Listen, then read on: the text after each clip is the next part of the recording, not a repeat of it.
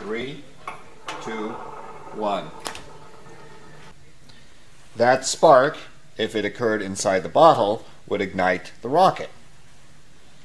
To start making a fuse, you need some aluminum foil that's about 8 inches in this direction. So my hand span is just about 8 inches. That's 20 centimeters. Now I'm cutting a strip that is about 1/2 inch wide.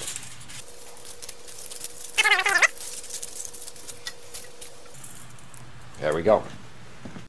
Now I need to trim the aluminum foil to make a shape that looks like this. It's like an hourglass. It gets very thin here. So here I'm taking my piece of aluminum foil and folding it over.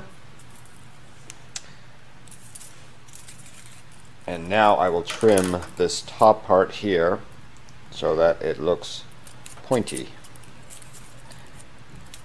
This requires some skill.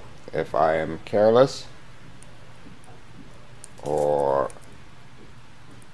make a mistake, I'll have to start over. Okay.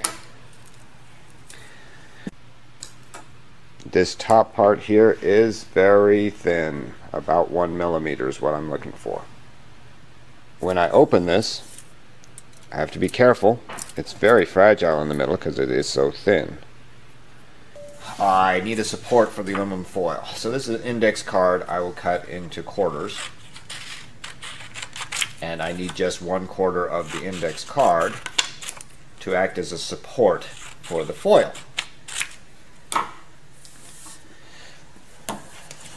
I take the 1/4 index card, fold in half, and fold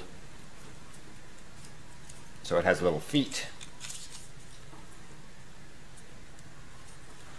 So now it has little feet, it can stand. The paper must fit into the neck of the bottle. So here you can see this is too wide. I will trim it.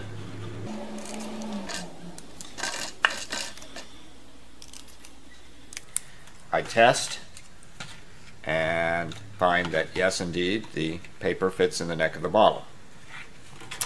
I also want to check to see whether the paper is wider than the foil. So you can see paper is wider than the foil. That's desirable. Now my fragile aluminum foil will be supported by the index card. You'll notice that there is an air gap between the top of the paper and the top of the foil. I use tape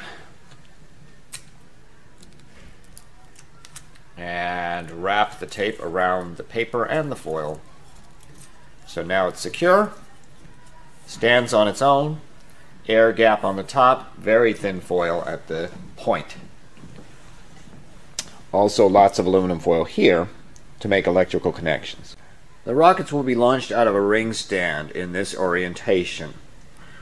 To make the rocket launch, we need to put a spark here inside the bottle. To get the spark into the bottle, we'll use the igniter. It will go onto the launch pad in the center of the ring. Little tape will secure it.